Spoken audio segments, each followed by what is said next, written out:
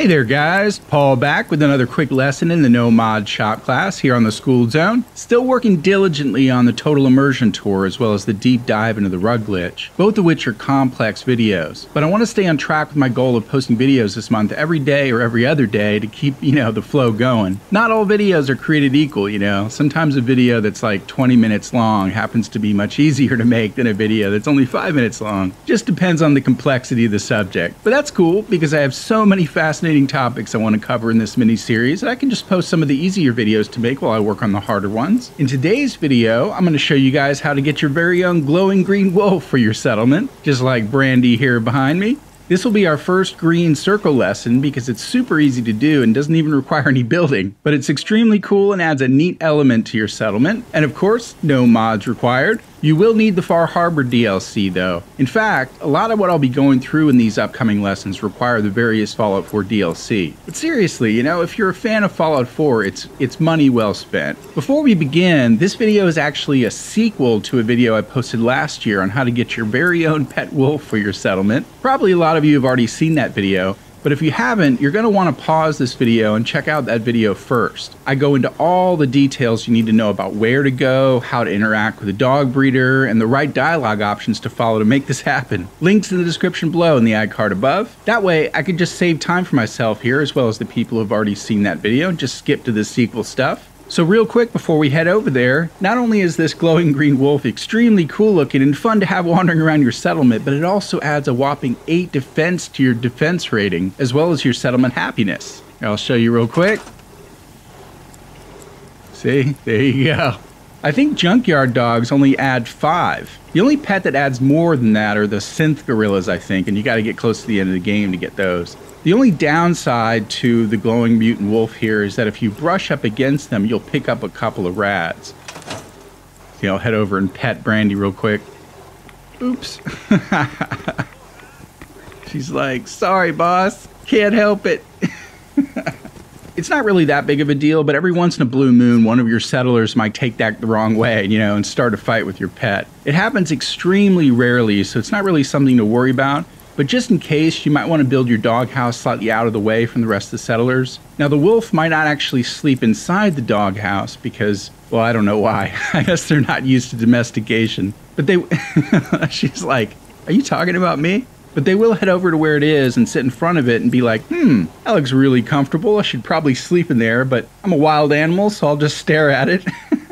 Anyway, they're a lot of fun and they're killer in a fight. My settlement here has only been attacked twice, and both times Brandy has darted right into the fight and tackled the raiders and torn them to pieces. It's pretty awesome. Okay, so what I'm going to do now is skip ahead to where you want to go and then see if old Erickson has a new selection for us, and I'll explain what I mean by that. Again, click on the original video for all the details I've already covered. Okay, so we are over here at the wreck now.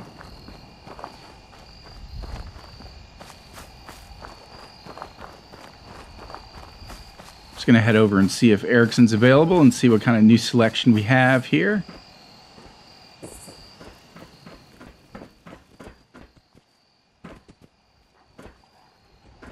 There we go. Okay, so we have a new glowing green wolf. I won't talk to him just yet. Let's see what this one is named. This one's named Jaws. Oh my god, I've got to buy this one. Okay. I wasn't going to buy it, I was just going to show you guys, but now I have to buy it. That is awesome. Jaws. That is great. These are still the same. Yep, Duke, and this one over here should be Gracie. Yep, okay. So real quick, the way this works is that there's 3 selection slots, okay? You have a junkyard dog, a mutant hound, and a wolf. And once you purchase any of these and then come back a while later, maybe even a few levels later or something, then Erickson here will have filled the new slot with a new dog that's been bred. So there's always going to be 3 selections that you have of those categories. So what you want to do the first time you head over here is buy the regular wolf and send it to one of your settlements. It'll usually be Mishka, I think. And then you come back a little while later and there's going to be a new selection for you. Now, I should say, just to give you a caveat in case it doesn't work the first time for you, the type of wolf you get is going to be dependent a little bit on your level. So if you're kind of lower level and you come over and you purchase a wolf and you come back later, you may just find there's another regular wolf in that new selection slot. So if you don't see the glowing green wolf, you may have to gain a few levels first. But if you're high enough level and you've purchased a regular wolf, you come back and you should then a little later have a glowing green wolf at your disposal. So we're gonna head over and buy this bad boy. Oh my gosh, Jaws, that is classic. Okay, nope, don't get up yet, bud. You hungry? Here, have this. Well, that was nice of you. I was interested in buying one of your guard dogs. Which one would... Okay, so like I mentioned in the first video, you're going to want to know the names of the dogs before you purchase them because it's not going to tell you the type. But since I just took a look at the one I want, I'm going to purchase Jaws. And I believe he charges 250 caps no matter what your charisma or persuasion level is. So I don't think I need to put on any charisma clothing. It's just going to be 250 caps anytime. So let's go ahead and purchase Jaws. I'd like to buy the wolf. Where did you want it to guard? All right, where should we have it guard? You know what? Jaws sounds like the perfect place for Spectacle Island. All right, so I haven't built much there yet, but I will. So we're going to go ahead and send Jaws over there. That's awesome. Treat them right, and they'll do the same for you. Okay, so then Jaws will have run off. Yep, if you saw him way down there. Here, let's run after him real quick.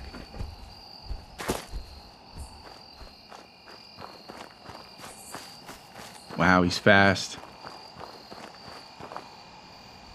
I don't even know where he went. But anyway, he ran off to Spectacle Island, and a short while later, he will appear over there. And I haven't set up a doghouse there yet, so he's probably just going to wander around the island, which is perfectly fine. He'll kind of keep the place safe while I work on getting around to building some stuff. So yeah, there you go, guys. That's how you get that glowing green wolf for your settlement that you guys saw in my original Vault 42 tour. If you have any other questions, feel free to ask below. Really appreciate the great feedback and the comments I've been getting on these videos in the No Mod Shop class. You guys have just been totally awesome. In fact, some of the comments that you guys left have inspired me to add some more topics to my syllabus for this mini-series, so I appreciate that. All right, well, that's going to do it for this video. Short and sweet. If you're not already subscribed, what are you waiting for? Hit that subscribe button and get notified when these videos drop by hitting that bell notification. Follow me over on Twitter and Instagram, and share this video around to anyone you know who might be interested. Really appreciate it. We'll see you back next time for the next lesson. Happy building.